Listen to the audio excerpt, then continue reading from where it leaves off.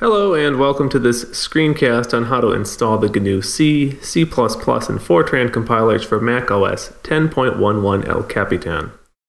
In this video I'm going to show you how to install the compilers as well as Apple's Xcode software, which is required for the compiler installation.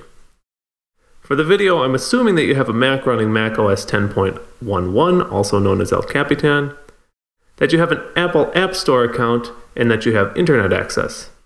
I'm also assuming that you have administrator access on your Mac that will allow you to install software. In case you're running an older version of Mac OS 10, the installation procedures are going to be similar to what you'll see in this video, but you can check out the link at the end of the video that gives detailed instructions on installations going back to Mac OS 10.6. We're going to begin by installing Apple's Xcode software, and the current version is Xcode 7.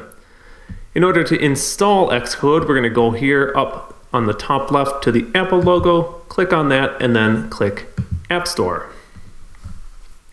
Once the App Store window comes up, you can go here to the search and type in Xcode and press Enter.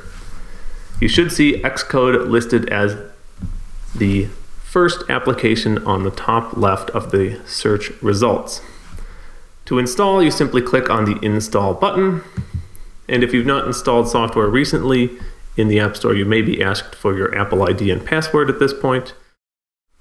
But once you click that link, you'll see Xcode starts installing.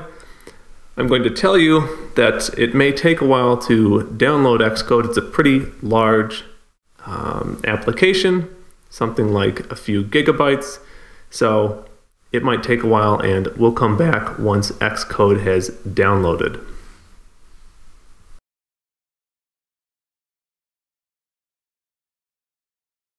All right, we're back, and hopefully now you see in your App Store search results for Xcode that Xcode has been installed and is now listed as open. At this point, we can move on to what is a critical second step, and that is installing the Xcode command line tools. And to do this, we can start by going up here to Spotlight, clicking on the Spotlight search and typing in terminal. We're going to open the Mac terminal emulator by pressing Enter, and you should get a window that pops up that looks something like that.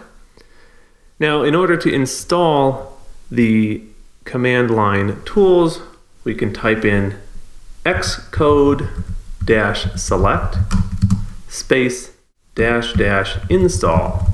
And when you press Enter, you'll be prompted to do the installation of the Xcode command line tools, and it's pretty much the standard Mac OS installation. So you'll get a window that pops up that looks like this. You of course want to select Install, and you're asked to agree with the command line tools license agreement. You should click Agree if you agree, and you'll now see the command line tools being installed.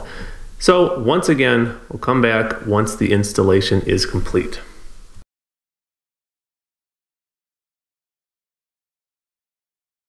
Okay, so now we're back. The Xcode command line tools have been installed, and now we can move on to installing the GNU compilers themselves by going to the High Performance Computing for Mac OS 10 website.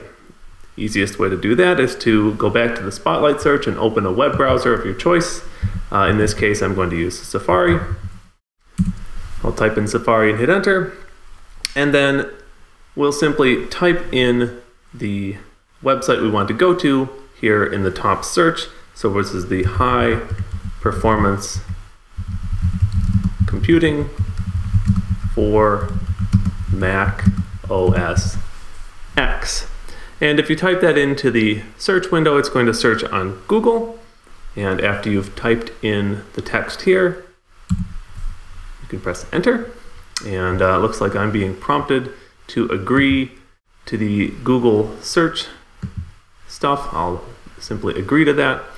And here now, the top link that's listed is the High Performance Computing for Mac OS 10 webpage. You can simply click on the top link. On the website, You'll see here listed at the top, computation tools, C/Fortran, that's what we're looking for. And what you should do is go down to the list of things under binaries and select, this case, gcc-5.3-bin.tar.gz. We're going to download the current stable version of the GNU compilers, which is 5.3. 6.0 has been released, but it's considered experimental, so we're going to pick GCC 5.3 and just click on the link, and that will download the compiler package. And that should take just a moment if you have a reasonably fast internet connection.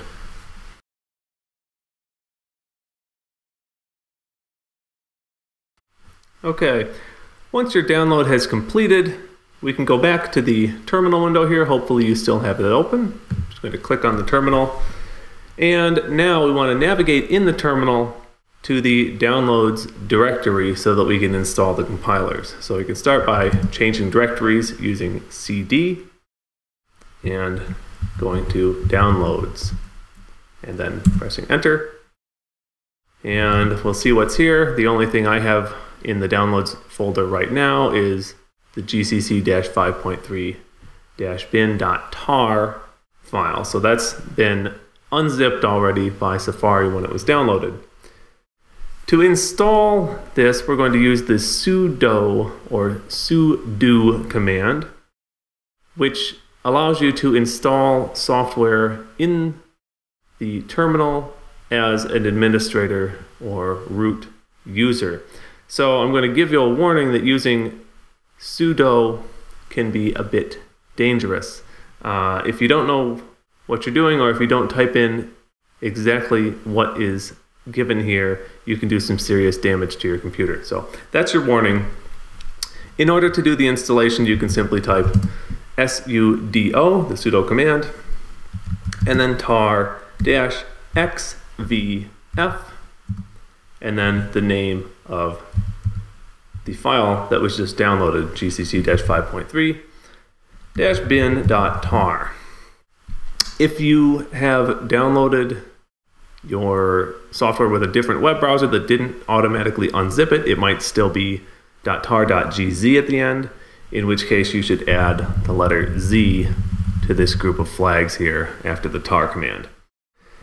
Now, before you press enter, we should also say that we want to do the installation in a specific directory using the -C.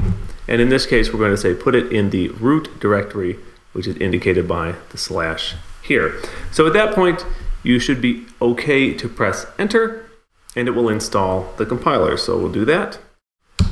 Of course, you're going to be prompted for your password since we're using the sudo command, so we'll type that in here.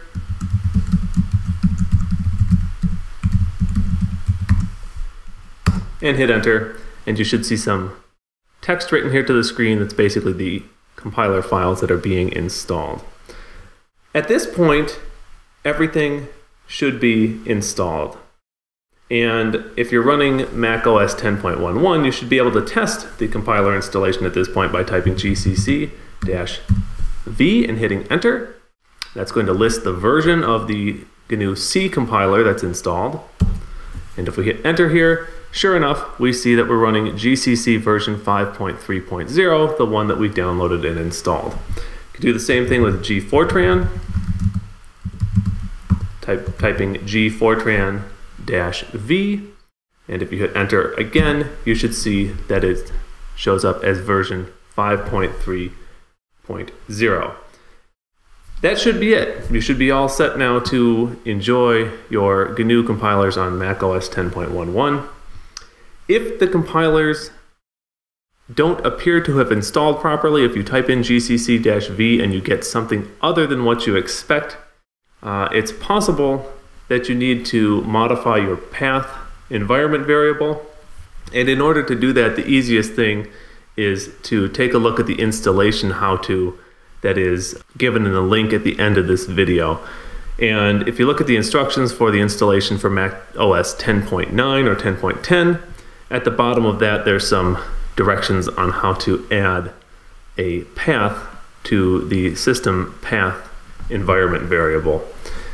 If you're still having trouble after that, I'd ask you to double check the video, make sure you follow the directions as given here, and otherwise you can add a comment below and hopefully get a response to your question. So that's it. Thank you for watching, and if you have any comments, please leave those below. In case you're interested, here's another link for a video on how to install OpenMPI on Mac OS X for running software on multiple cores on your Mac using MPI, the message passing interface. Thanks and good luck.